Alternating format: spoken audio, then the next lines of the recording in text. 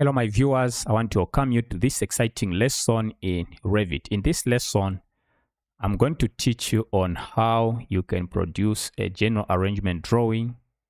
This is a foundation. Now in Revit, for those who are just getting started in Revit, you have to produce a model. You have to model everything before you start, the general arrangement drawing. That is the detailing, as you can see from here.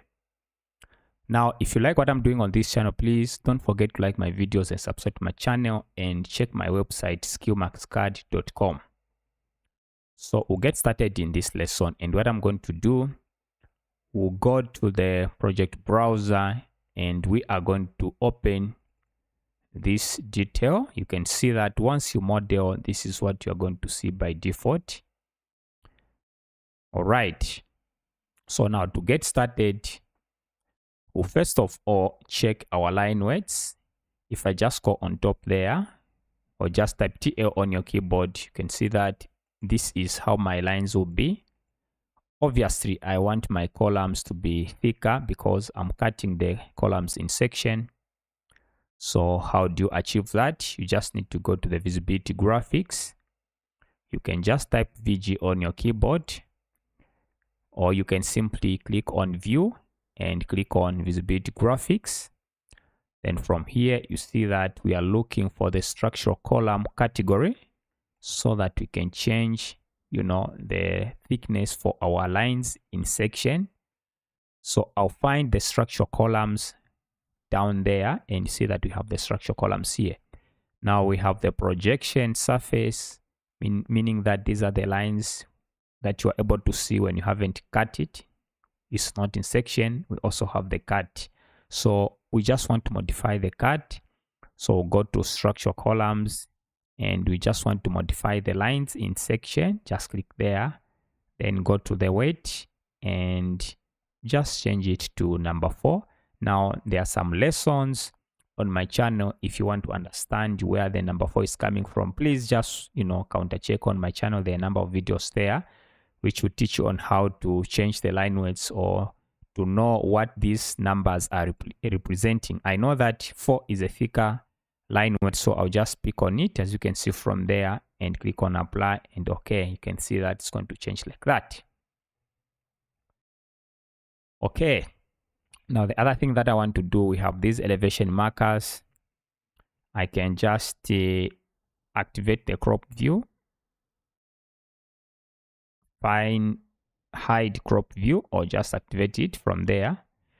We can just select crop view like that and just try to clean up our detail. All right, just dragging just like that and have it like this. Now for those who likes adding a shading on your detail there, you can always do that, but if you don't do that, you can leave it. Let me activate the smooth lines. Apply. Okay, and now I can go to my lighting. Just adjust my ambient light and click on apply. Right, just it like that, and make sure that you are on shaded view because that's where the shading is coming from. I apply. Now if I activate this one, I just move it like that, I'm able to see, how the shading is. So I think I'll make it a little bit lighter like this one and click on apply. Okay, so you can see that it looks neat. Okay, and simply adjust my crop region. So this way you can start, producing some nice details, the line weights according to how you want it to be. All right. Now from here, let's add our tags. All right, now you see that this is a type beam. If I select on the type beam, the way I created this one, if I click on edit type, there we have the type name, which is TB1, but I don't want this to be like this. Or alternatively, instead of using a type name within my tag, please follow me closely. So this is a type name that I can use within my tag. Alternatively, I can use a type mark. All right. So it doesn't matter. You can use a type name or a type mark, but I'm going to use this one. And under this one, I just typed this TB 200 by 300, which is the size for my beam. All right, I'll click on OK. Now I can go ahead and tag this one by going to annotate, tag by category.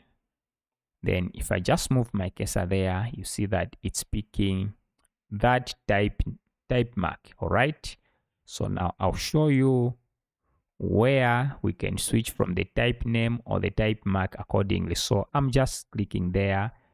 All right, so it's very easy when you start annotating, and detailing using the tags.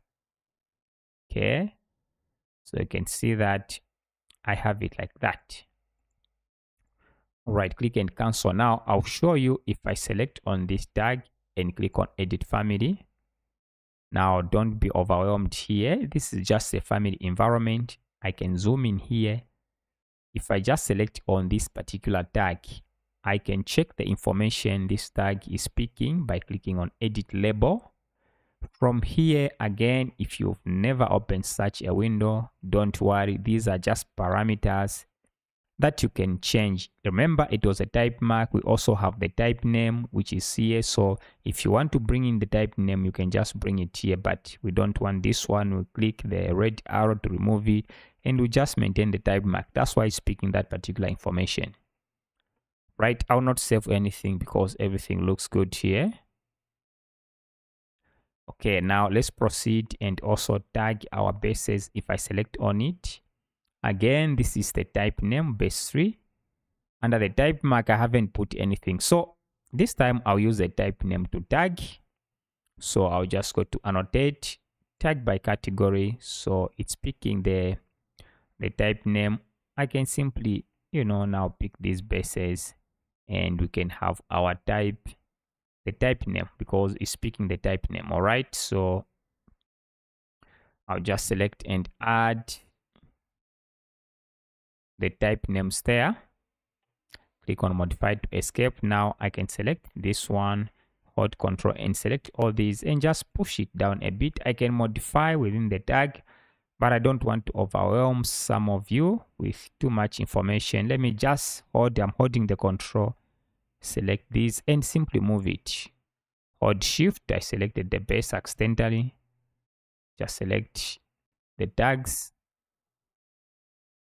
Okay, and now I can just use, the arrow on my keyboard, just the arrow, the right arrow, and then the downward arrow, so that I can have it somewhere there, right? And then click outside, so you can see that you have it like that. Okay, now the dimensions are very easy. Just need to go to annotate, then align dimension. Now you can pick your dimensions that you want. I think I've customized this one a bit. You can see that if I just start clicking there, it's a very clean, dimension with those tick marks. Okay, let me show you. I'll show you where those tick marks are coming from, and it's quite short, and I'll show you where you can adjust the tick mark that you are seeing there. So I'll just add it somewhere here, and I'll just add another dimension here. Right, and let me just pick it from there, pick this one. So this way you can start producing your clean details. Okay, click outside. So this is how you can do it. Now, last but not the least, let me show you where those tick marks, I think I said I'll show you where this tick mark is coming from. If I select this dimension, click on edit, you can see that this tick mark is diagonal 1 millimeter, the scale of 1 to 100. This is just the naming convention that I use. Now these tick marks are coming from here. If you just go to manage, additional settings, you go to annotations, under arrowheads, this is where you can configure your tick mark. So you can see that that is the diagonal one, and that is the tick size. Okay, actually it's not this one, it's where is that tick mark is this one, diagonal 1 millimeter tick mark. You can see that you can change it from here. So the arrow style is diagonal. If you want to change it from here, you can use a dot.